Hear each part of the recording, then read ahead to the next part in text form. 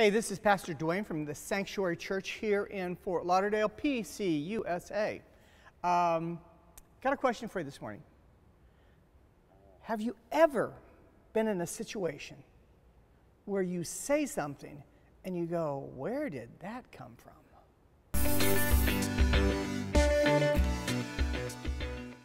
Okay, so sometimes what happens is we have like these tapes programmed in our heads. And it may have been something as simple as like the way you grew up and you just saw your mother and father and mom and dad were like, they just yelled and argued at each other all the time, you know. And you kind of started to get the idea, well, I guess that's what love looks like, that you yell and argue with each other. Or maybe these tapes have gotten in your mind. And I had a guy not long ago who told me, he said, my whole family lied. He said, so in my mind, lying was okay.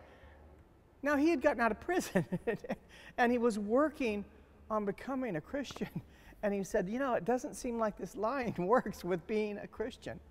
I said, thank God you said that, because there's a lot of arguments to go there. So what I say to you this morning is that sometimes, man, we have these tapes that are built into us, and we just say something without even really realizing it.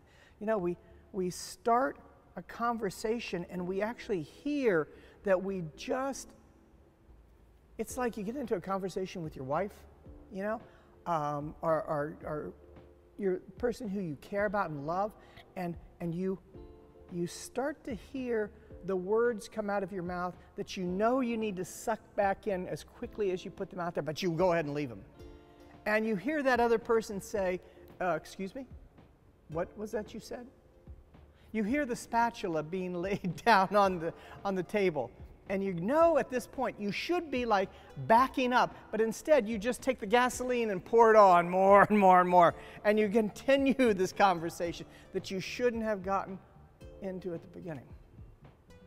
And it just gets worse. See, sometimes we have these tapes in our head, and we start to respond because we think that's what love is, or that's what concern is, or that's what marriage is, or that's what love looks like.